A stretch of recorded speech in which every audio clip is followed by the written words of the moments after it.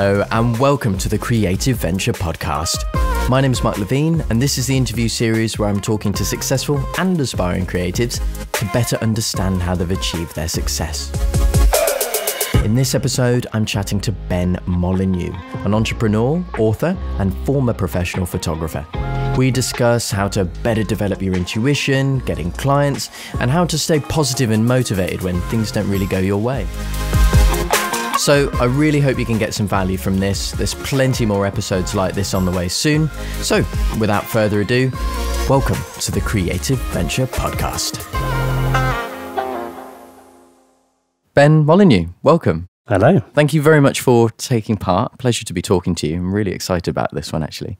But I'm really intrigued to be talking to you because I suppose that your experience is so multifaceted. I mean, we were talking just before we got rolling about you being an author, which is not something I was aware of at all. You know, former photographer, you identify as a creative, and an entrepreneur as well. And I think being an entrepreneur is a really creative thing because you're having to create concepts, create businesses that haven't existed before. So give us a little context for people that might not be aware of how you've gone from being a photographer to an author and now top and Mahwe. I really did cut my teeth in photography and learn how to run a business.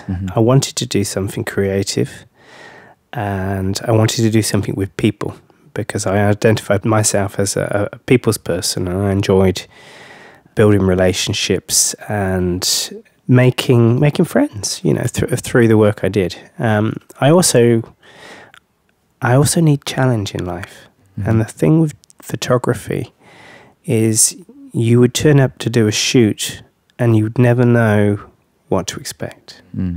I found myself at the top of a crane above Oxford photographing the roofs, you know, with a harness and everything. I've photographed members of the royal family and photographed, you know, big catwalk shows. So many different things and they all need a different set of skills and challenges. And I think there was a part of that I really enjoyed the challenge. But running a business as a photographer gave me a lot of freedom to work out how I wanted to spend my time, but also freedom in that creative field. And I was able over 20 years to pretty much try every aspect of professional photography and see what I really enjoyed doing. And I learned a lot of skills around selling, marketing, lead generation, because the thing with photography is running your own small business is you're actually doing photography for a very small amount of the time. The majority of the work you're doing is everything else. It's your bookkeeping, it's your accountancy, it is getting out on the streets and meeting your clients, getting in touch with people, keeping the relationships going. There's just so much to it. The photography was a small aspect of running the business. So what I'm really interested in is people talk about all of these incredible experiences they've had, you know, photographing the rooftops of Oxford and photographing the royal family and such. But for people that are listening that maybe want to follow a similar path to yours, being a photographer, being an entrepreneur, they think, oh my goodness, well, I'm not photographing the rooftops of Oxford. I'm certainly not photographing the royal family. How do you get the skills to do that? Did these things come naturally to you or, tell me a bit about that. I think for me it was trial and error. Photography is so much easier now than it was when I started. When I first started, it was film. And I used to hand develop my films and print the photographs myself in the darkroom. And there was so much that could go wrong from the moment you take a photograph to actually delivering. Yeah. When you're a young photographer and you're just starting out, money's a bit tight. So the films were so expensive back then. And the developing the films as well. Everything was on a budget. So you had to get it right because you couldn't see it. So you had to really learn. And I think that process at the beginning of my career of working out how much money I could spend on film and processing helped me hone the skills, because if you got it wrong, you lost your client. Right. It's pretty serious. Yeah. I mean, nowadays you can just snap off hundreds of photographs and there's no cost involved. And you can see if you've got it right or wrong. If you're photographing a wedding and the bride is walking down the aisle towards you, you've got 3 shots and you've got to bounce the light off of some kind of ceiling. And in a church, there's no ceiling there. So there was an awful lot of pressure. And I would find myself in these really high pressurized situations. And then time and time again, it would work, which would give you confidence. And you would learn the experience of what worked and what didn't. And you'd have to really pay attention when you didn't get it right to work out why it didn't work. And I think that's how I learned photography, through books, through friends teaching me, and through trial and error. Yeah. And that's really interesting. There's always sort of this debate is, should you go to do an academic study of it? Should you go to university? Should you do this?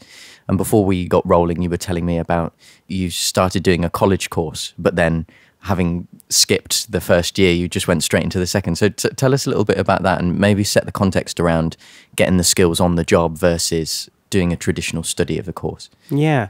Well, I got a job in a portrait studio and really did learn how to pose people and so on, and how to build that rapport. And there was bits of training behind the scenes on it. But it was actually after I'd left the studio and set my own business up as a photographer that I learned how to print my own photographs and develop my own films and worked out what sold, basically. Because if you're photographing people and they don't like the images, they're not going to buy them. But then you'll learn which ones they like and which ones you don't. So you tailor what you're doing to what people want.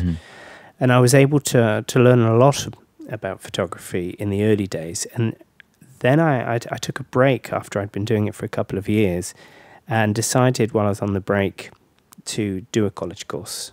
It was a 2-year A-level.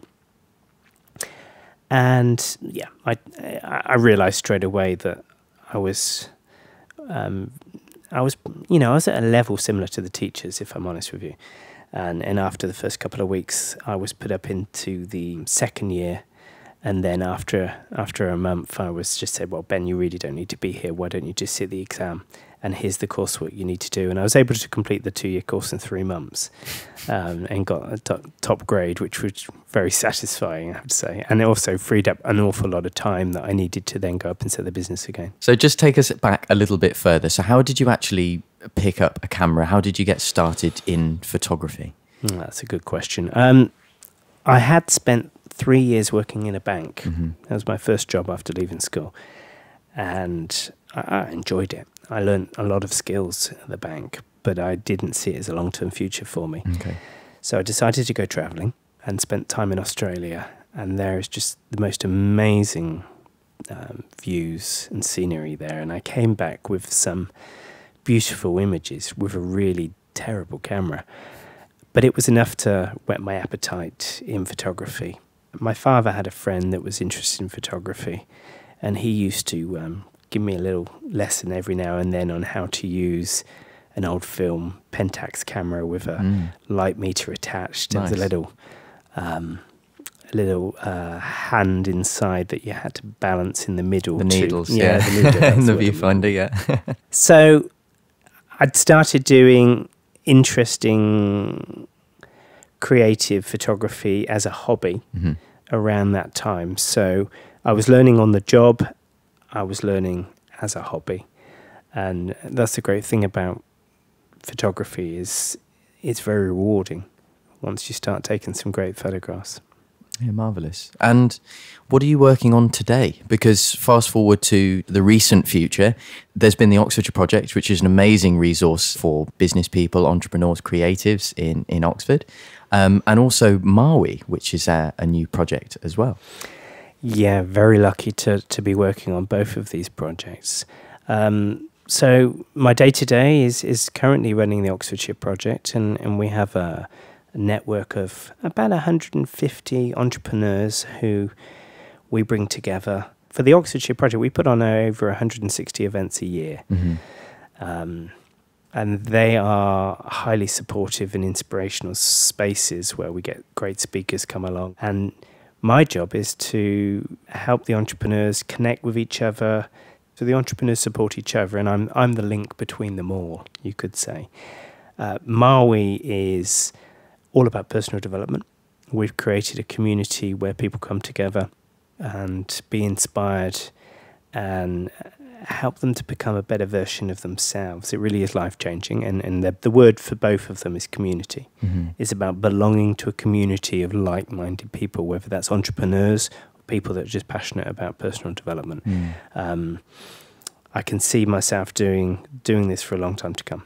So while we're on the topic of networking, there's an American entrepreneur called Jim Rohn who says you're the sum total of the 5 people that you spend the most time with. And at the time, that got me thinking about who I was spending my time with and whether they were, say, supportive and positive or generally more negative personalities and thinkers. So I'm interested to know, firstly, why is networking so important? And is who you've been spending your time with something that's been important for you? It's changed, actually. Before I started the network, those 5 people would have been people really aren't in my life now.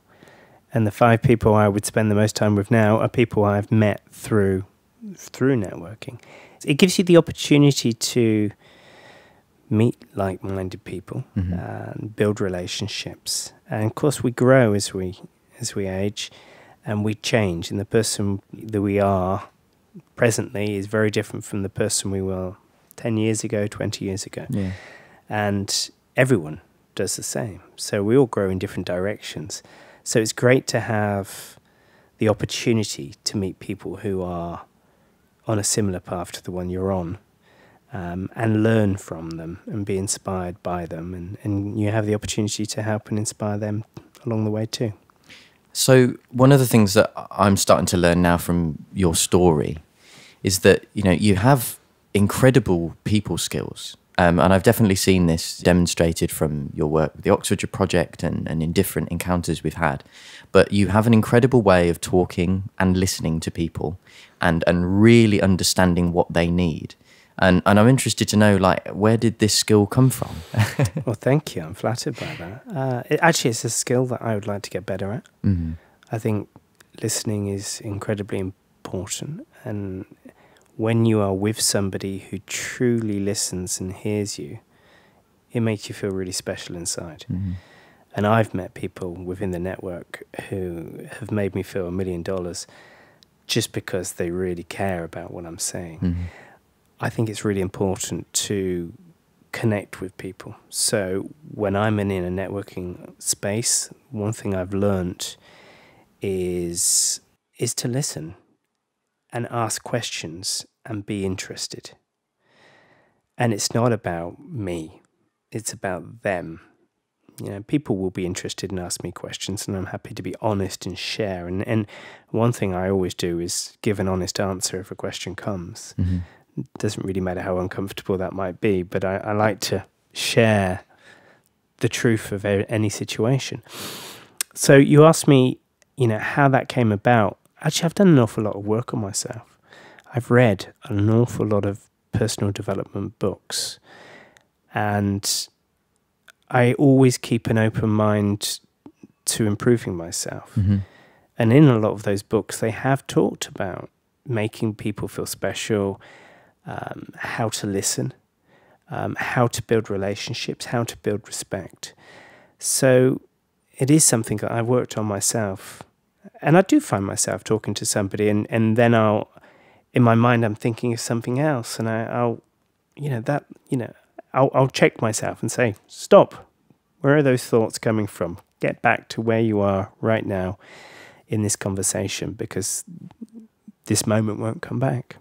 So if you have to think about some of those general skills that you've picked up and you've said, yes, I acknowledge these things that I've read, that I've researched, that I've experienced are important.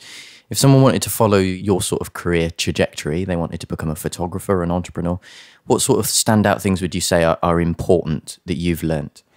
Well, if you want to run your own business and become an entrepreneur, you need to have a lot of a lot of different skills, because you need to be proactive. You need to be brave, and you need to have ambition and goals. You need to set yourself long-term goals and daily goals and short-term goals.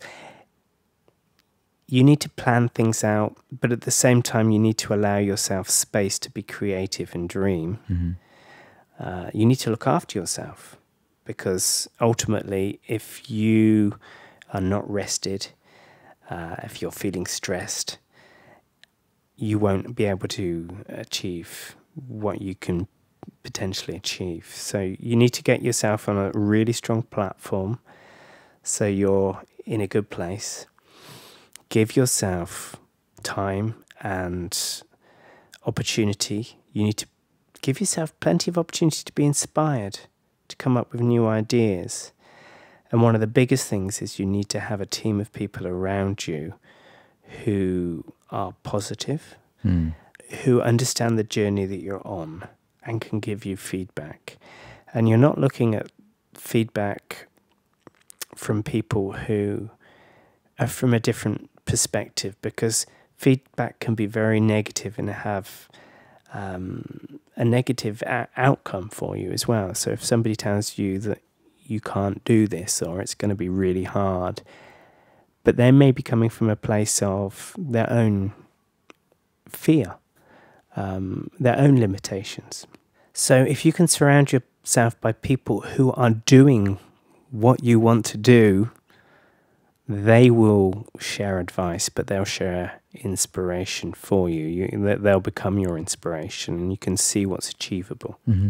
So you mentioned there fear, and this is something that I really want to delve into on this podcast, because I think when you're starting out, you don't really have, tons and tons of times that you've done things and they've been successful. For a lot of the people that I see as the audience are going to be, and definitely in my own experience, when you're doing things for the first time, it is incredibly scary, because it's not confidence you need, which is, that things are going to work because you've done them many, many times before, but you need courage to sort of be able to walk into the dark and say, look, I'm going to try this, I'm going to do my best. I know the theory, the craft, and the rest, I'm just going to sort of make up as I go along. So on the topic of fear, how did you overcome fear? And can you give us any specific scenarios that spring to mind, perhaps times that you've had to expand your comfort zone and embracing courage and overcoming fear? Yeah, it's funny. This has changed for me as I've evolved. My first real fear in business was photographing weddings, because you knew you only had one go, and this, like I said, was before digital. Yeah. So you didn't know if you got it right. There are lots of horror stories, and it was high pressurized situation with quite a lot of money involved as well. I always got very nervous photographing weddings, but I knew, or I thought, that fear would go away because it was such a challenging day, and you've got the weather that you're playing, that can jeopardize the day. You've got venues that were really unphotogenic. You had clergy who were not always helpful. So much that could go wrong. Yeah. I managed to photograph about 70 weddings without a complaint or a problem. But after 70, they were still causing me as much stress and nerves as they ever did. Right.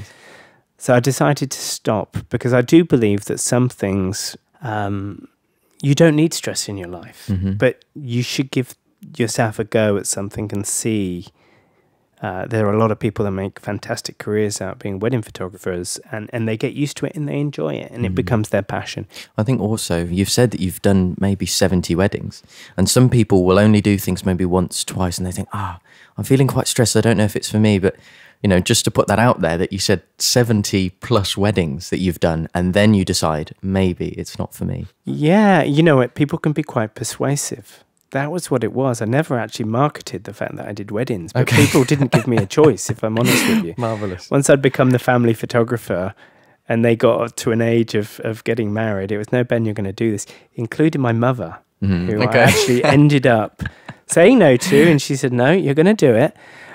So I ended up walking my mum down the aisle, doing the speeches and taking the photographs. No way. Oh my goodness, yeah. I think that might have been the last one I did. Yeah. Changing it to another situation. I felt, and if I can use weakness in here as well as fear, because they are different, but one of my weaknesses was writing. And I'm dyslexic, and I left school at a young age, and my level of writing wasn't very good. Right. But I did enjoy writing, and I enjoyed telling stories. So I set myself the challenge of writing a novel and getting it published, to push myself out of my comfort zone and really, really challenge myself. And it took me 3 years. And I decided to use my entrepreneurial skills, so I got a lot of help. I wrote the story, but I got it edited and edited again, and eventually found a London publisher who took the book on. And that, for me, was a fantastic... It was proving to myself that I could face what I envisaged as my weaknesses and turn it into a strength. But then the fear came when I had to start promoting the book and putting my author's hat on, because it was a completely new area for me, and I was finding myself at book festivals and going to schools. I remember one particular one. It was at the Chipping Norton Book Festival. I was invited to go and speak to a class of 15 children. And I would have 15 minutes. So I hadn't really prepared, because I can talk for 15 minutes on my book quite easily. Yeah, it's something you know. But I was ushered into the auditorium, and there were 150 people sat waiting for me with all the teachers, the headmaster, and I had an hour. Okay. It just hadn't been relayed to me. So I had to fill an hour unprepared talking to 150 people. And that, as soon as I realised what was happening. Well, that's difficult, because that's fear in the moment almost as well. It's not like something, I'm worried about this talk tomorrow, the next day. It's like it's literally been dropped on you. I decided in the moment that this would be a fantastic opportunity to learn. And if I could actually do this and pull it off, I'd be able to draw on that experience over and over again, which I have done since. So I winged it. And, we did a lot of questions and answers, which I was very thankful for, having a lot of people ask a lot of questions, but we got through, and I was very pleased. And ever since then, if I'm faced with a lot of people, I know that I've done that. So in the moment, I'm actually better than I am rehearsing when it comes to public speaking. And you're also a really highly motivated person. And if you don't mind me asking, one of the things that I'm also quite interested in is everyone's life is going to be a roller coaster. There's going to be some highs and there's going to be some lows. And I think one of the things that people like Brené Brown talks about is creatives are one of those unique groups of people that have to deal with failure and getting kicked down on a regular basis. Things don't work out, and that's their livelihood. That's everything that they've got so much riding on these projects. It's not just like, I don't know, some more trivial thing that may occur for someone that isn't a creative. So what I'm interested to know is, how do you maintain motivation? And if you're not feeling so brilliant, something isn't going well, what are your strategies for dealing with that? Okay, well, that's a great question, by the way. You're very good at this. Thank you. I think I built that in early on, because if I wasn't motivated, I didn't get paid. I had to generate all my income from an early age.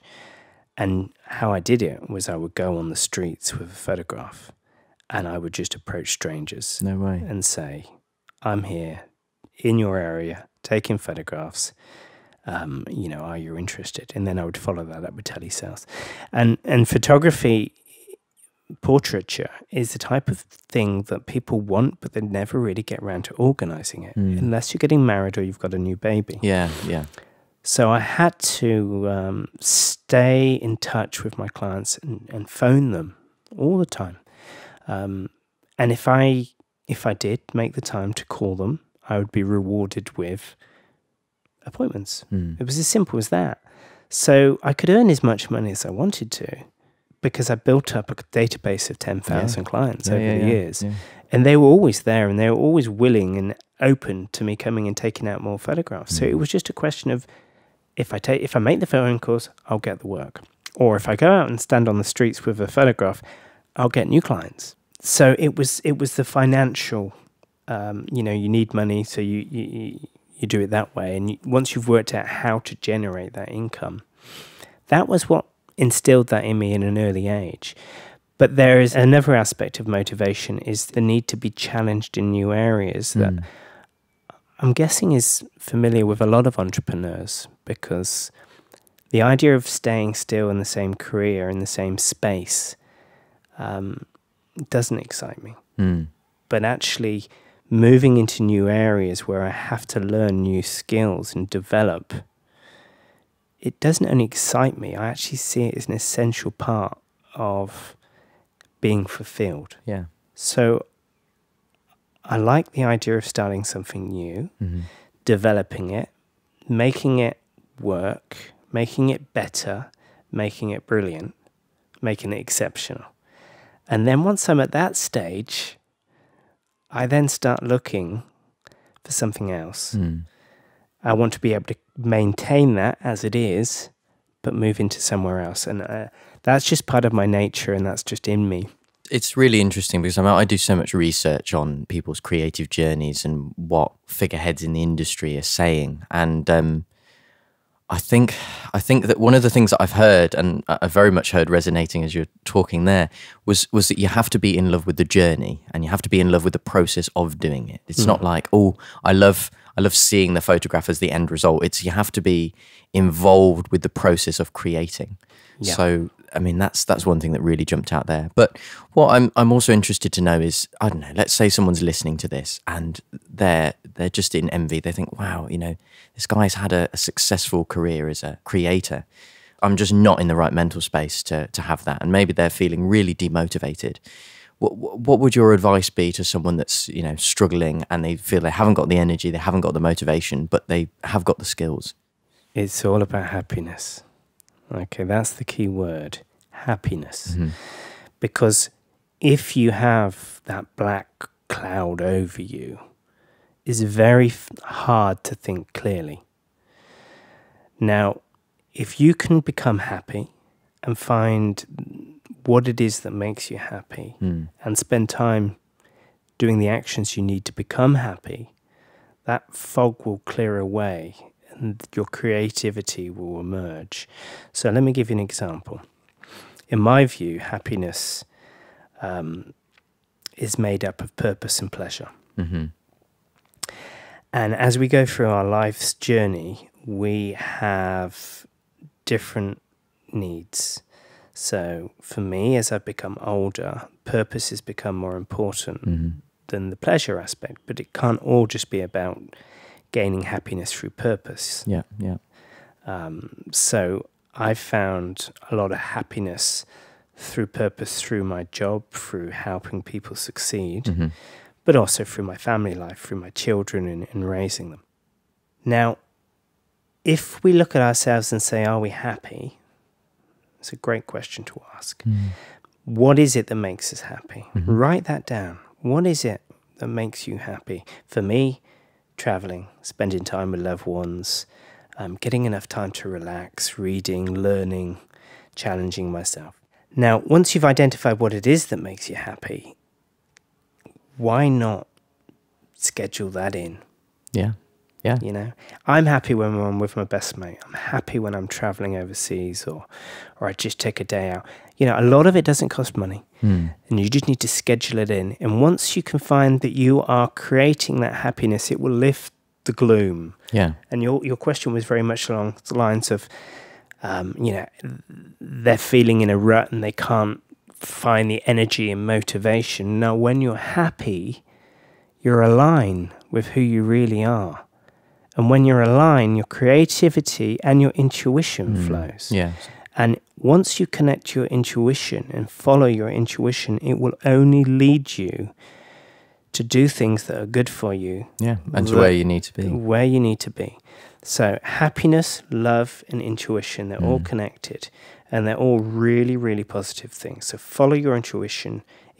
Work out what it is that makes you happy. Make time to be happy. Make time to rest. Look after yourself. And then the ideas will just flow. You can make time for new ideas as well. Set yourself time. Go and be on your own in a coffee house. Have a coffee and just take a piece of paper and write down ideas that inspire you. Or go for a long walk in the country.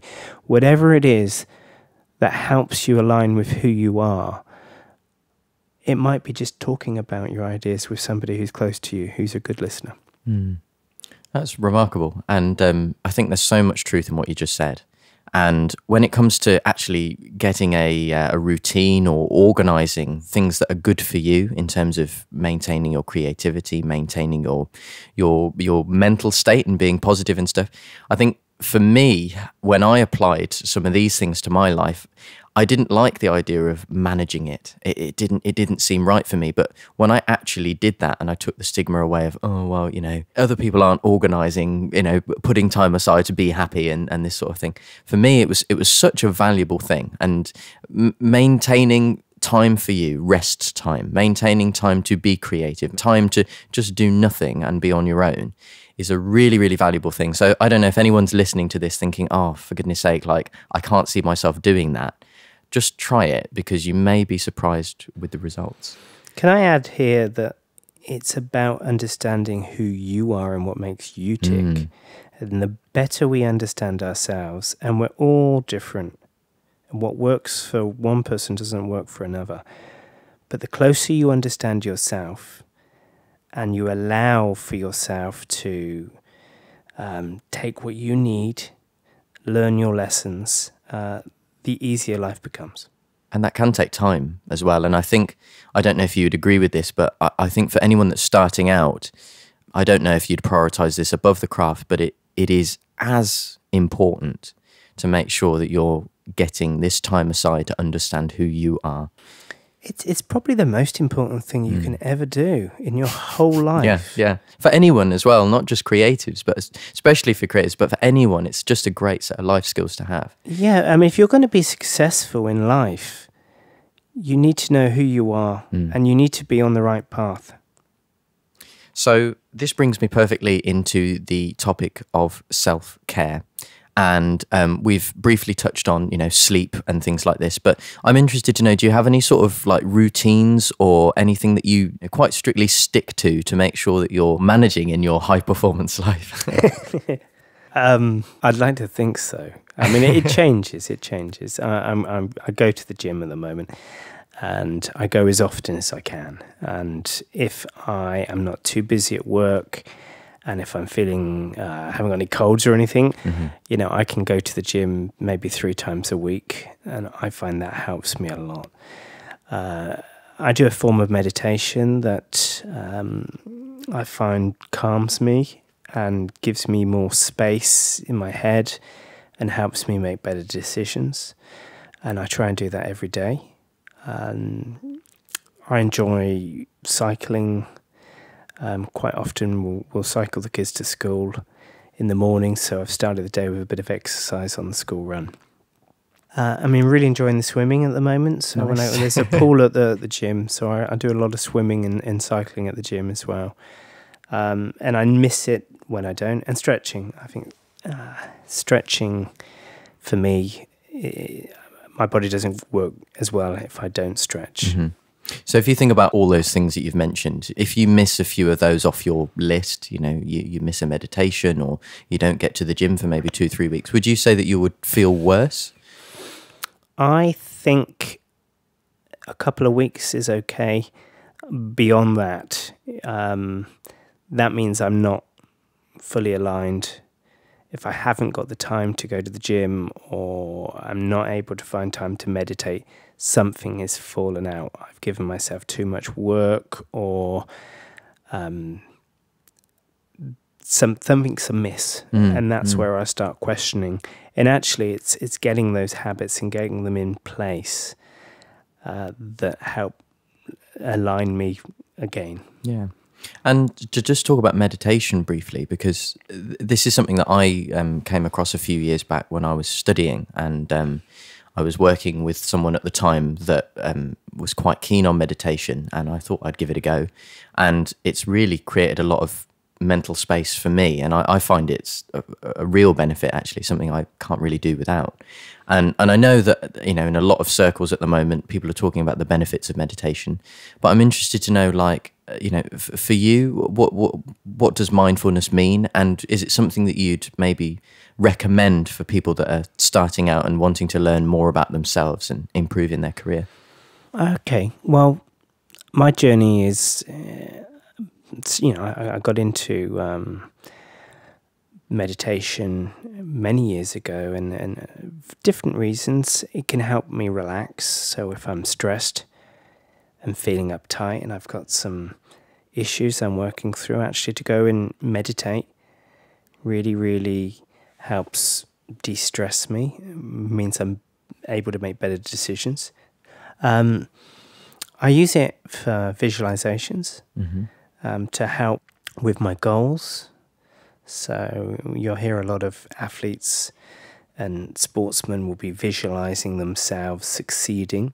Well, I believe in the law of attraction, and I believe that if you spend time thinking about what it is that you want to achieve and bring into your life, visualizations will help with that. I also feel that you can access a lot of your inner wisdom through meditation. So if I have questions or challenges that I'm facing, I will ask myself those questions through meditation and get a much wiser answer than if I'm just responding without taking that time. Yeah, perfect. And if you have to think of some of the key points that have sort of led to your success, what do you think those would be? Values, actually. Understanding my values and living a life aligned with those values. And people talk about values, and when you look into values, it's what's important to you. Now, if you can work out what's important to you in life, and you can build a career that is fulfilling those values, you will live a fulfilled life. So leaving values aside, I think security comes into play. You need to have enough money to feel safe enough to be able to be creative. The fact that I've been able to work in the creative industries for all of my career, and I've been successful in all of the creative industries, I think is because I've always made sure there's been enough money coming in. And that sometimes means you're in a creative industry, but you're not necessarily doing exactly what you want to do. Right. First of all, you've got to make sure you can pay the mortgage and look after the kids. That comes first. And then I've left the growth and new things in the space that's available beyond providing for what I need to provide for. So security, values. Now, this is something that I've been doing for the last maybe 10 years, is following my intuition 100%. Nice. Now, that is a huge leap when you start doing it. When you actually take time to listen to what your gut is telling you, even if common sense and logic is telling you to do something else. So I took the decision, and it changed my life. It took me away from a very, very successful photography business that I could have worked in for the rest of my career and been, healthy and wealthy. I turned my back on that because my intuition told me that's not what I was supposed to be. And when I made that decision, it changed my life. It was really scary at first, but I've learned to trust it and just go with it.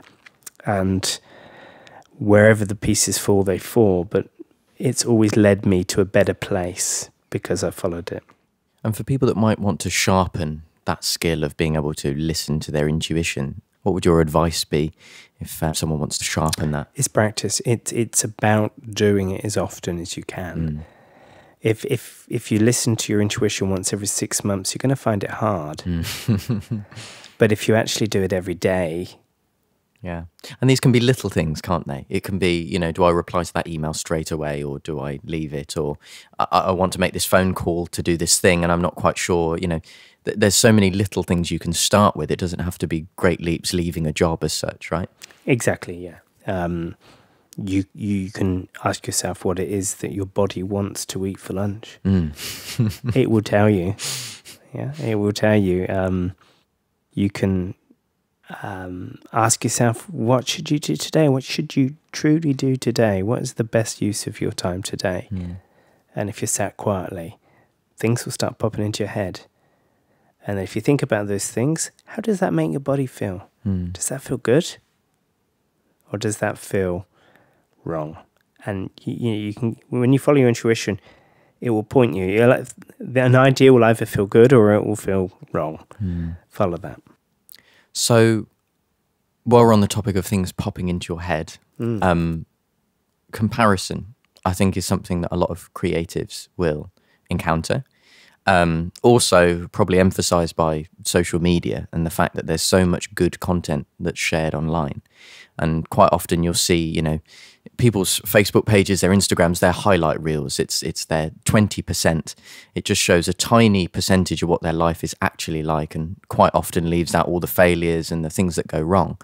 So I'm interested to know, have you ever struggled with comparison? And for people that are maybe comparing themselves, their everyday, against someone's highlight reel, what would you say to them? That's a good question. I've not been asked that one before. I don't compare myself to anyone. I don't think I ever have. Do you know why that is? Why have you? Do you see that as just being normal, or is that, oh, okay, I've never actually done that? That's odd. Well, I've had a lot of things I've wanted to achieve in my life, and they've come from within, not from outside. So I'm not looking at what somebody else has done and thought, oh, I want to do that. It's ideas that are coming up for myself. So I've followed my path. I try not to post anything negative ever on social media, because I feel that whatever we focus on will bring into our life. So if we focus on the negative aspects of our life, we'll bring more of that. And if we focus on the negative aspects of society, it inflames it. Adds fuel to the fire. Absolutely. So I focus on positive aspects of life, and I create my future from what comes from within me and my own inspiration. I've never looked on envy with whatever people are doing. I never have done. Because even though in my mind I don't have that many natural skills, I know that I've got the power to learn. And whatever I set my mind to learn, I can actually get that. Being dyslexic, I found it very difficult to learn languages. But I was able to learn Spanish, and found it very difficult to write, but I was able to write a book, a novel, 2 novels that have been published. For me, it's about desire and determination and resilience. And that's what I feel that I've got in abundance. And we can all have that if we dig deep enough for it. And if we've got that, it's a bit like, I don't know if you follow football, but there are some football players that don't have the natural ability, but they make up through work ethic, and they can have fantastic, successful careers because they're just so hard-working. Well, we've all got that.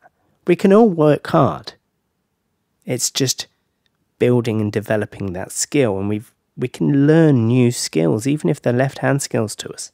We can learn them if we put our focus there. So whatever you want to achieve, you have to be humble enough to realize that you don't know it all, to go and seek the information. But whatever it is, whether it's photography, whether it's to be an actor, whatever it is, go find somebody to learn from. and be open to learning whatever it is you need to learn, and have that determination, that fire in your belly to get there. Don't be afraid to fail, because failure is all about an opportunity to learn. What really interests me is, I think that you've managed to really understand how you learn and apply yourself, whether it's writing books or it's learning another language or something like that. You really understand how you learn. And for people that might have something that they feel is inhibiting them, like dyslexia, or they feel that they're a slow learner or something like that, I think being able to understand your learning style means you can almost do anything. So if I asked you, do you understand how you learn? Is that something that you'd say, yeah, you do? Yeah, I learn different ways to do different things. Yeah. But there is a starting point. I enjoy reading, and I find reading is a great way to learn because you can take your time. I really struggle in a class setting because my brain processes things quite slowly. And I'm quite slow to start something for the first time. So that could be a language. I remember trying to ride a quad bike, and it all just felt like it was back to front. And I ended up in a ditch. Learning to drive a car. Everything I've tried to do and learn, it takes me a little bit longer. But I do know that I will get there. If I persevere with it, I know I'll get there. I passed my driving test at 17, but I failed that test 3 times before I got there. But it was that determination that I would do it by a certain stage that, I can make up for not having a natural ability to do things the first time. I did Strictly Oxford a couple of years ago, and dancing I found just as hard as all these other things, trying to get my feet in a particular routine. It's just not how my brain works to get my feet in a particular order, but I just made out by doing twice as much practice as everyone else, and in the end got through the experience and thoroughly enjoyed it. Languages. I learned languages in 3 different ways. It was almost like I needed to learn it in 3 different ways for it to stick. So that was by listening to audio tapes. It was by having a one-to-one teacher. Yeah. I couldn't do it in a class, but having a one-to-one teacher and being able to actually immerse myself in the language and speak it. And not be afraid to make mistakes, actually. Just go with it and see if I could make myself understood.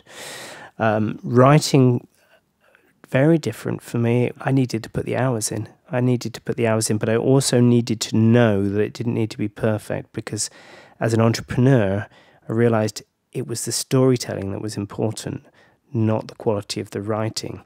And actually, I could pay somebody to edit it and improve the quality of the writing. And I thought, there are aspects that I can outsource. When you run a business, you don't have to do your accounts. You can outsource that if you're not very good with numbers. So, different things I learn in different ways. Public speaking, very much through failure. I started off feeling fairly natural, and then when it came to making a long speech, completely messed it up, and I realized there was a certain key elements have to come into play, but I only learned that through trial and error. So now if I'm doing, say, a 20-minute talk, I need to write it down. I need to practice, and then I need to just do it in the moment. So I've got something to fall back on, but actually I can't try and remember word for word. I've just got to follow a story in my head when I'm speaking. So I learn it beforehand, and then when I actually deliver on the day, it's probably very different from what I've learned. But that's just there in the back of my mind. And that, again, is just trial and error. And when you've done something, taking time to evaluate, let it soak in. How did I do? How could I have done better? Write it down, work it out. talk it through with people. How did I do? What do you think? And take time to learn about how you can improve.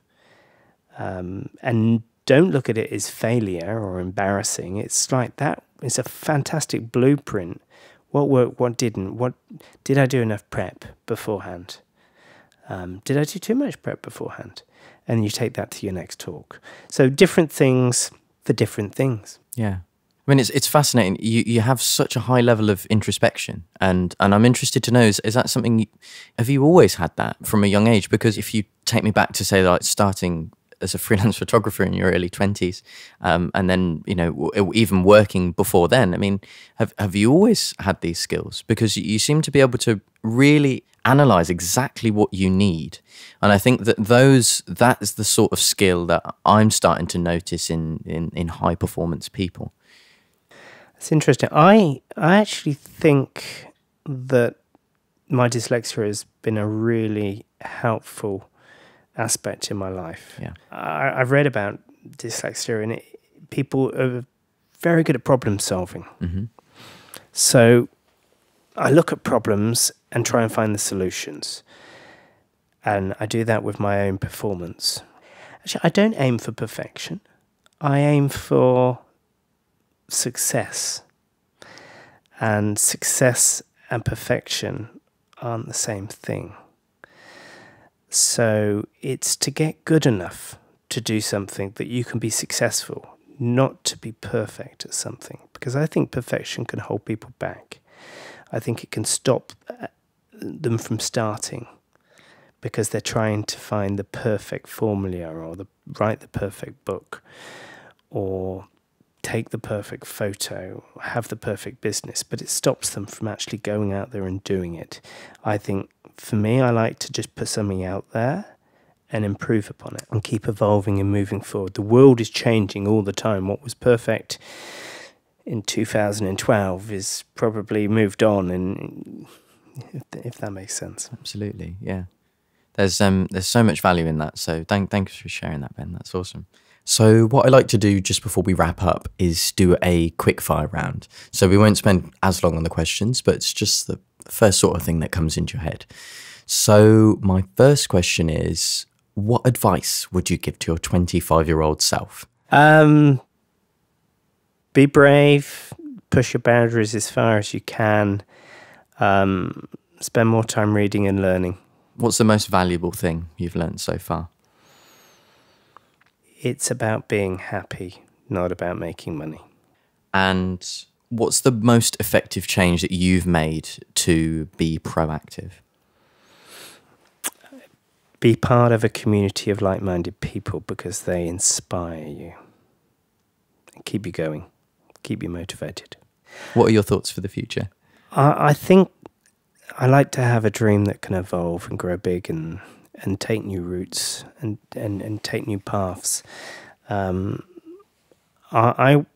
would like to have an impact somewhere along the line to a better world, and I'm searching for something that can have as big an impact as possible with the skills I've got in the community we're building. So for me, I'm trying to find something that can make a huge difference, and I've realised that the biggest difference that we can make in the world is by inspiring the individual to be and do better. Mm-hmm. So that's the path that I'm on, trying to find a way that I can contribute to a better world. That's marvellous, and I guess very much implemented in the work that you're doing today. So if I hand the stage over to you, just tell people a little bit about what you're working on at the moment and where people can find you. Thank you. If people are based in Oxfordshire and they're interested in growing their business, or even finding out about if they can set up a business, they can get in touch with the Oxfordshire Project. So that's oxfordshireproject.co.uk. There's masses of support there for local people. Mahwe is a personal development space where people come together to hear inspirational speakers, to be inspired, to share their experience and learn from others. We do this by meeting twice a month in the evenings, and we form a community, and people really get to know and trust each other. It's a confidential space.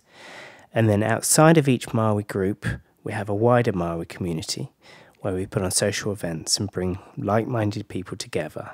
And that can be a walk, or we're looking at climbing mountains together in the future. It's a fantastic space that attracts a certain type of person, somebody who's open to hearing new ideas, who has a growth mindset, who is not judgmental and likes meeting new people and feels the value in being part of an uplifting community. And yeah, I mean, if anyone's interested in finding out about my writing, I've got 2 novels out there, Arthur Archer and Time Traveller's Chronicles, and Arthur Archer and the Warrior Queen. I would love to have feedback on those if people take the time to read them. Marvellous. I'll be sure to check those out. Thank you. Well, Ben Molyneux, thank you very much for joining me, and thank you for taking part. Thank you very much. I really appreciate it. I had a great time. Hey there guys, thank you so much for listening. I really do want to make something here that can be valuable to people, so give me some feedback. Feedback of all kinds is super helpful. You can drop us a DM. We're at The Creative Venture on Instagram and Facebook. And if you do have time, if you could rate and review the show, especially on Apple Podcasts, that will really help us out and get the podcast seen. But anyway, for now, thanks again for listening, and we hope to see you again on the next Creative Venture podcast.